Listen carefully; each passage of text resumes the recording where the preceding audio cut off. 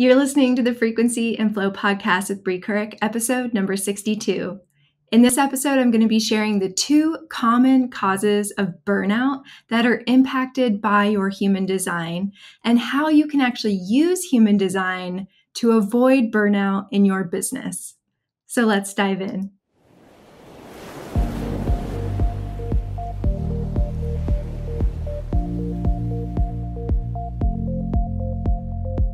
I know I personally have dealt with burnout throughout my entire life, on and off, no matter what phase and stage of life that I've been in.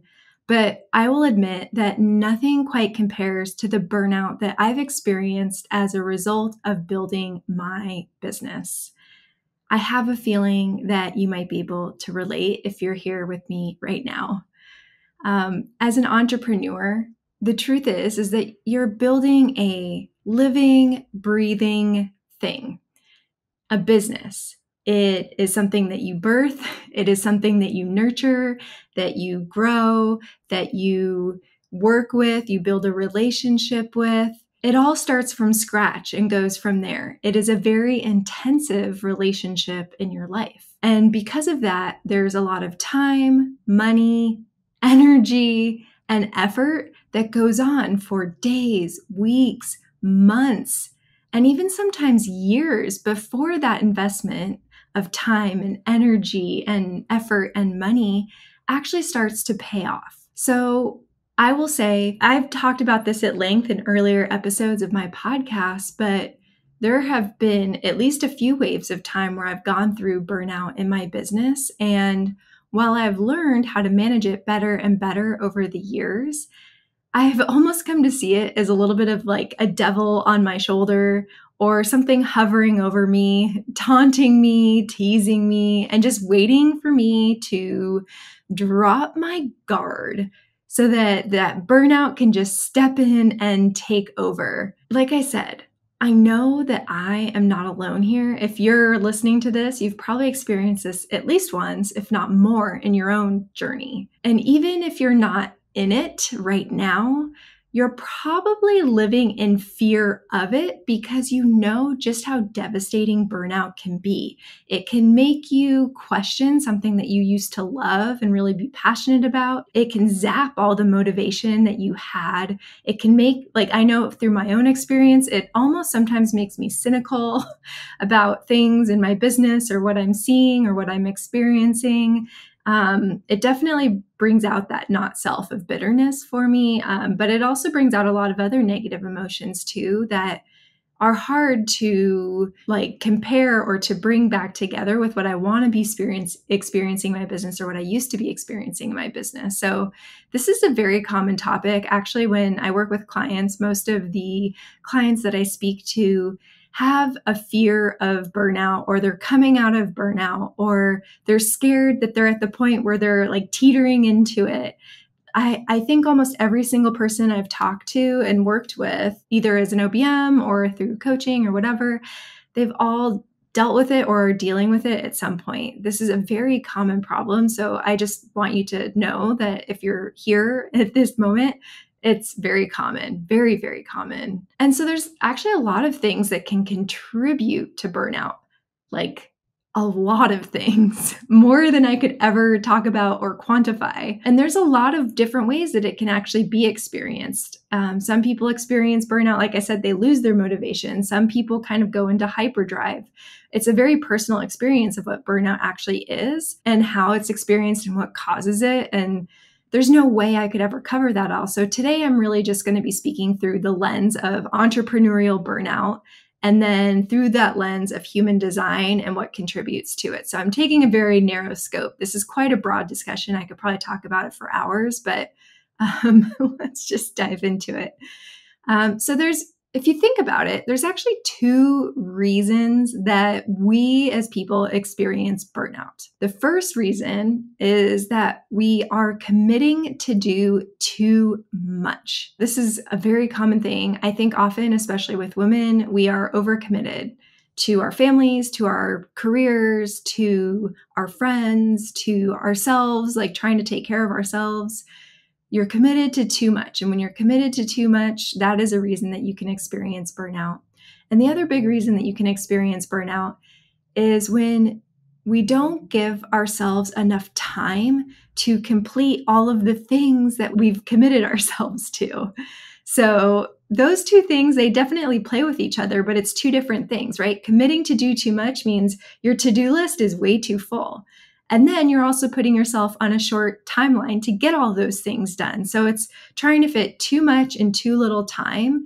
And when you boil down all of the reasons of burnout, they pretty much just boil down to those two reasons. I mean, of course, there's nuance to those and nuance to the way that might look in your life, but basically that's the reason why.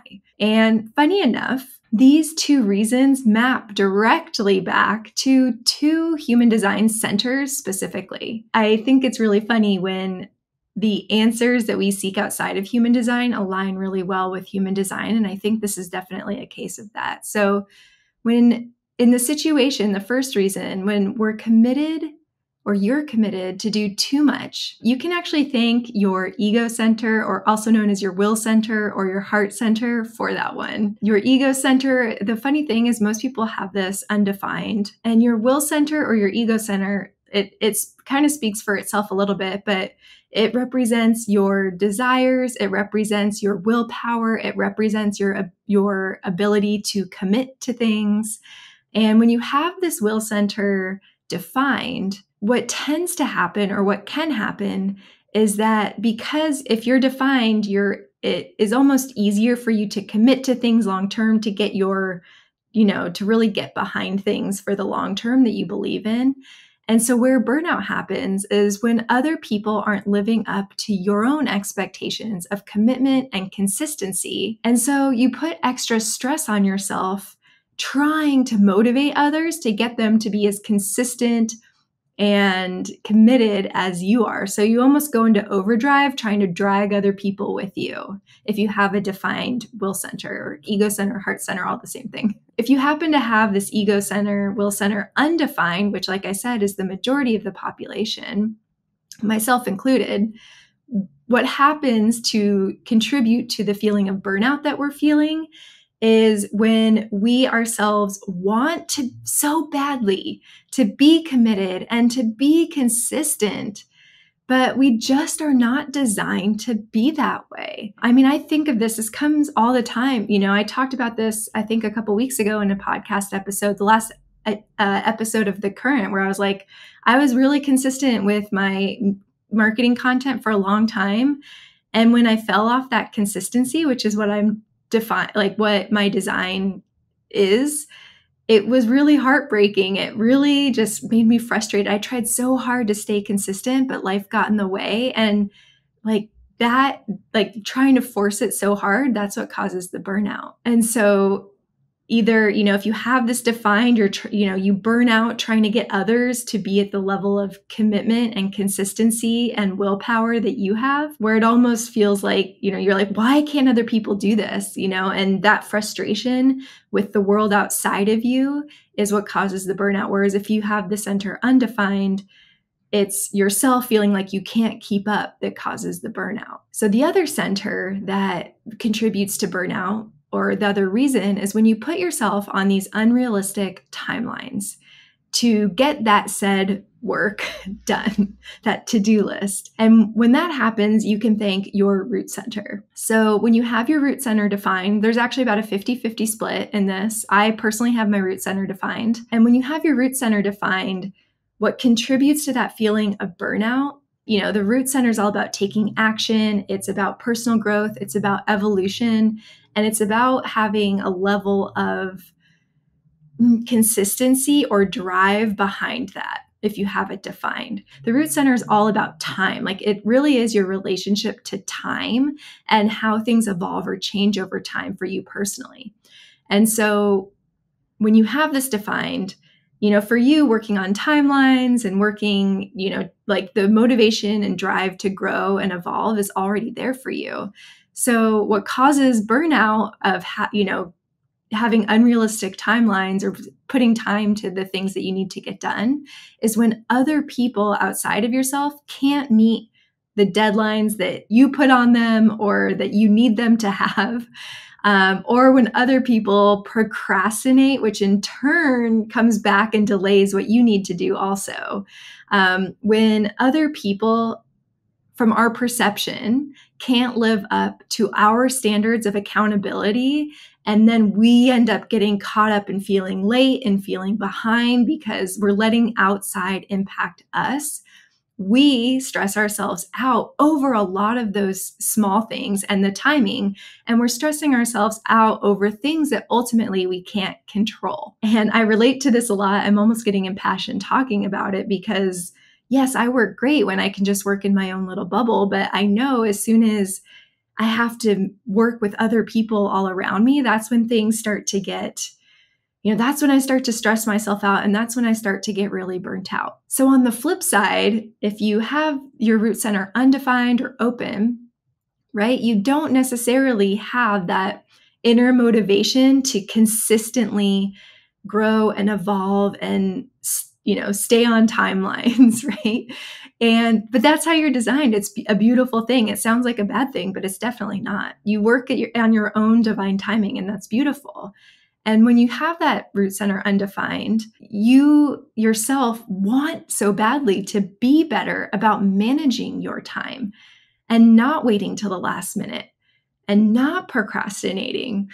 But the truth is that because you have the center undefined, you have to operate on your own timing and your own cycles as best as you can. Now, I know we live in a world where that's not always possible, and it's not even mostly possible, but doing the best you can to take your time when you can take your time and working as best you can in a space where ideally you don't have to worry about timelines and that urgency that other people are putting onto you. Feeling that pressure that other people put onto you, that is what causes burnout, or letting that pressure, like not just feeling it, but letting it impact you, that's what causes burnout. Now that I've talked about those two centers, can you see now that no matter whether you are defined or undefined in these centers, that they can influence not just what you do, but your work and your business as a whole, and how you experience burnout and how burnout can rear its ugly head on your work and your business and your life and relationships and everything in between. So yes, the reason that you experience burnout might be different, or the factors contributing to the burnout might be different, but in the end, the result is burnout if you're not managing it properly. So it really makes sense to understand how you're designed to operate and know that either, if you have one of those two centers defined, you're letting external factors influence your own process. And that's leading to, it's like, are you looking outside of yourself? Are you letting the external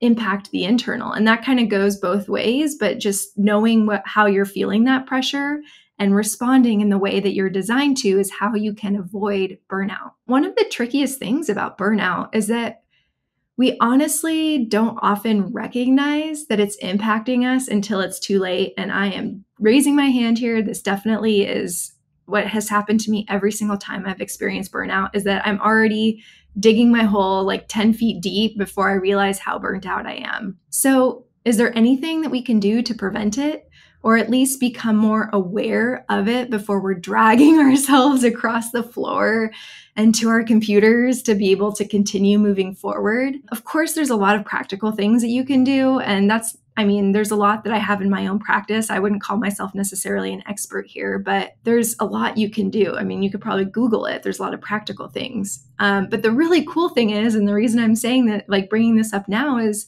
that your human design can actually help with this. And again, that's what I'm going to focus on here. You've heard, I'm sure if you're here, you've heard of your human design types, the signature and the not self.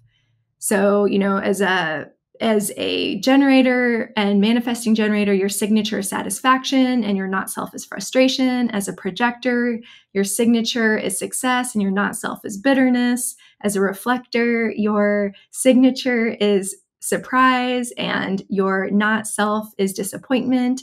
And as a manifester, your signature is peace, and your not self is frustration. I just rattled those off, so I hope I got them right. But if you've been following me for a while now, that you know that I've referred to the signature and the not self as your alignment cues. You're supposed to follow your signature and evolve and improve or iterate through your not self. But to be truthful with you and transparent, I've actually, over the past few months specifically, developed a new perspective.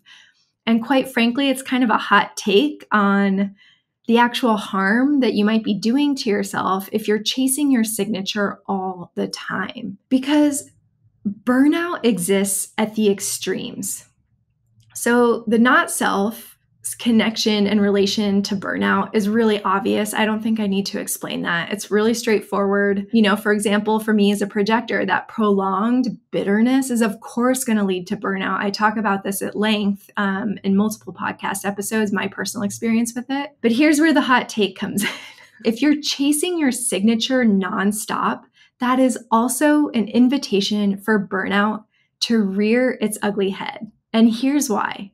Think about, it almost makes me think about a car engine revving its motor, where if you're looking at it, it's like you're trying to rev the engine higher and higher. Like for me, using success, because as a projector, right? Like I'm always chasing success.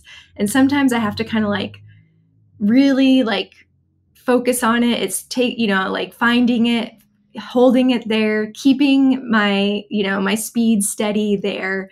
And so that kind of revs the engine pretty high sometimes, right? But eventually you're going to run out of gas. You're going to run out of fuel if you don't take care of yourself and get back into neutral or slow down and rest, right? And so we chase and we chase and we chase. And no matter what you're chasing, whether it's your vision or your dream or your heart's true desire, if you're always in that energy of trying to find that success or that satisfaction or that surprise or that peace, even if it's a good thing that you're chasing, you're still chasing it, right? You're still revving that engine trying to get there. And that's a guaranteed recipe for burnout in the long run. My new perspective on this, I guess, is that your signature and your not self are signs, they're guideposts along your journey, but they're not necessarily an end state. Neutrality is the desired end state where you have sprinkles of your signature and sprinkles of your not self scattered along your journey that guide you along the way. But the best way to be persistent and to stay consistent and to protect your energy in the long run is find that cruise control and that neutrality in terms of what you're doing and how you're doing it and how you're taking action. And that is how you can use your human design signature, not self and type, to avoid burnout, is focusing on that neutrality. And when you notice signs of your signature, you notice signs of your not self, that is saying, hey, if you keep going down this path too hard, if you keep just revving that engine in either direction, that is potentially going to take you down a road of burnout. So just be mindful of it, right? Or make some changes and try to get yourself back in that more neutral cruise control type energy. What can you do to avoid burnout, right? I've talked about it from a human design lens, but what can you actually do? So I think it's really important to lean into the energy, to the design of your will center, your heart center, also known as your heart center, and your root center. You have to learn, and I learned this actually growing up as an athlete, as a swimmer, you need to learn to control the controllables and do your best to release everything else. Recognize what your design is, do your best to create an environment where you can operate in your design, and release everything else. And then above and beyond that, wherever you're undefined, experiment with the transits and see when they create definition in your design so you can take advantage of that consistency, commitment, and work ethic that you might be clearing. If you are defined, you already have that energy consistently, so it's a matter of just trusting yourself and sometimes staying in your own lane so that you don't get caught up in what's happening in your external environment. So those are kind of the 3 steps, right? Just understand your design, lean into it. Remember to control the controllables and try to let everything else go as best you can. And then once you have that down, then you can start maybe playing with the transits for which of those two centers you have undefined. All right, so if aligning your business and your marketing strategy to your human design is something that's calling to you, you can take the first steps forward in my new free workshop series, Human Design, Marketing Strategy, and Business Alignment. This workshop series lays the foundation for creating and implementing an effective marketing strategy using your human design, one that aligns with your unique energy so you can continue to build, grow, and scale your purpose-driven business with less force, less frustration, and less burnout. You can find the link below in the episode description. And if you like or resonate with what you heard today, make sure you share this episode with your business besties, tagging me at Brie Couric and leaving me a 5-star review on your favorite podcast platform. In the next episode of the Frequency and Flow podcast, I'm going to be discussing your human design centers and how you can use them to build and grow your business as an entrepreneur. So I'll see you there.